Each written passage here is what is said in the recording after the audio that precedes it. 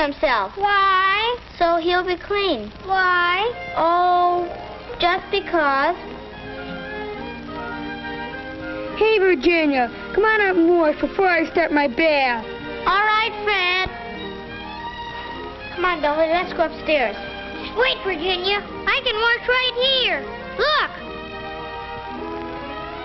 Oh, Billy, that's no good. Why? That's just silly. Why? Oh, because. Come on, Billy.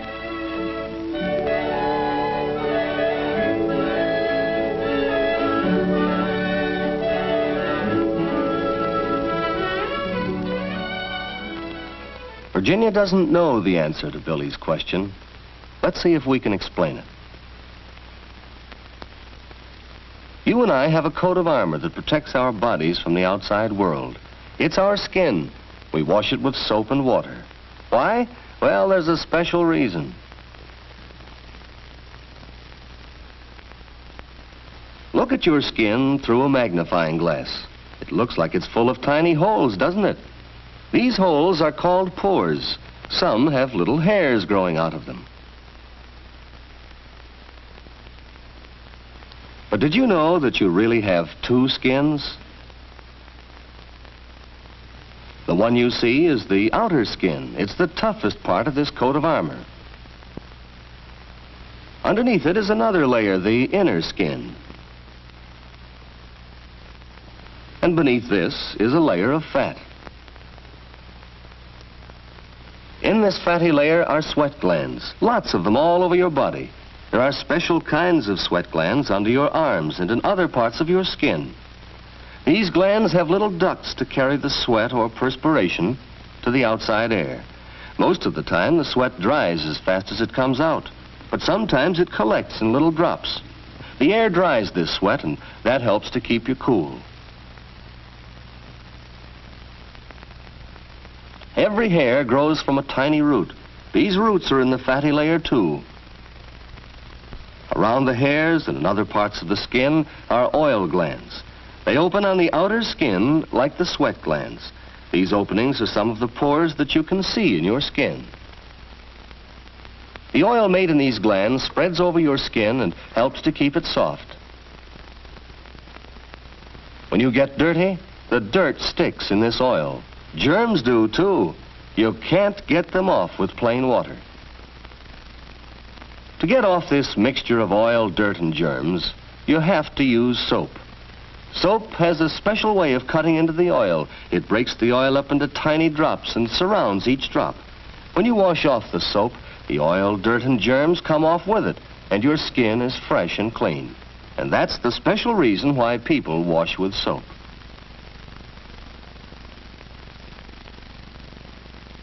From the time you are born, you have this living coat of armor. It keeps out germs and dirt as long as it isn't broken or cut. You have many kinds of skin. Your fingernails are a kind of hardened skin. Even your hair is a kind of skin. In fact, most of what people see of you is your skin. That's still another reason why the care of the skin is so important. Your skin can get sick just like any part of your body. And when it does, a doctor can help it to get well. But if you keep your skin clean, there's less chance that a disease will be able to get started. This boy's skin has a disease called eczema. If it isn't taken care of, it may get dangerously infected. Infections like this are painful and hard to get rid of. This is athlete's foot. To guard against it, keep your toes dry and clean. And chapped hands can come from a little thing like not drying carefully. Virginia knows how to take care of her skin. She washes her hands at least 4 times a day. She washes everywhere between her fingers, too, with plenty of soap and warm water. She knows that germs like to hide under fingernails. A stiff fingernail brush gets them out. It brushes the cuticle off her nails, too, and leaves her nails bright and pretty. And now her face, a soapy washcloth keeps from splashing water. She washes her face at least every morning and evening. She rubs gently all over her face. She washes right up to the edge of her hair. She rubs carefully to get all the dirt out of the pores so they won't clog. Here's a place where dirt collects pretty fast. She washes her ears inside and behind every time she washes her face. And now her neck. She gets the front of it, and she doesn't forget the back. You won't ever find a high water mark on Virginia's neck after she has washed herself. Who is it? Hurry up, Virginia. I want to wash. I'll be ready in a minute, Billy. He'll have to wait till Virginia rinses herself. First, she gets all the soap out of the washcloth, and then she uses the washcloth to take the soap off her face. She's careful to get every bit of it off. Soap left on the skin makes it feel dry and tight and makes it easier for the skin to chap.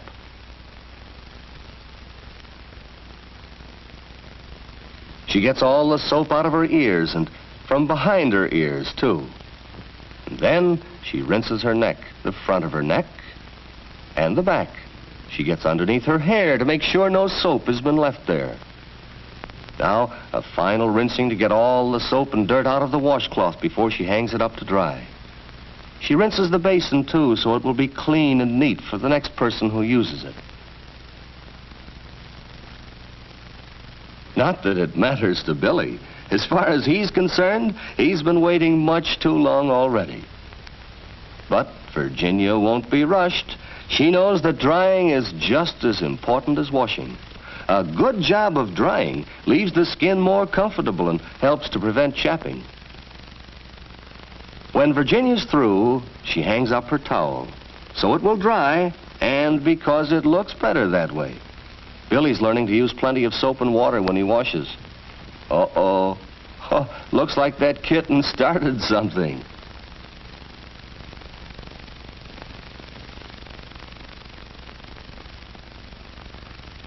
It's Fred's turn next. He likes to take his bath every night before going to bed.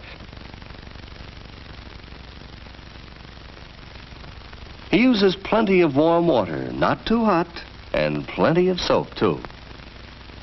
He works up a good lather all over his body. He's especially careful to do a good job where the skin sweats a lot. Perspiration sometimes leaves an odor here. Feet need special attention, too. They often sweat inside the shoes. And now for his back. A long-handled brush with soap on it is a handy thing if you can't reach far enough without it. When he's all lathered up, he rinses the soap off. He's just as careful to get it all off as Virginia is. Fred bathes every day during the summer, and at least 3 times a week during cold weather.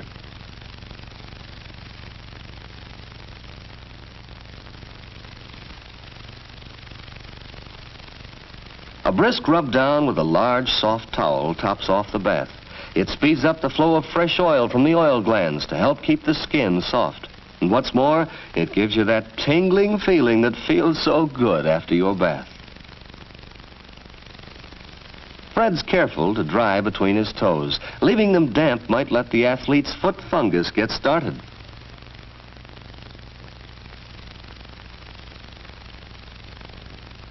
Fred's bath takes only a few minutes, but what a difference it makes in the way he feels. And now, a final look at the bathroom. Towels folded and hung up to dry, no ring around the tub, and the basin rinsed and clean. Fred's ready to turn in for the night. Virginia's ready for bed, too. They both know that plenty of rest, anything that helps your health, helps your skin, too. Billy's fast asleep. Well, he should have been asleep long ago. Seems that he has a problem tonight.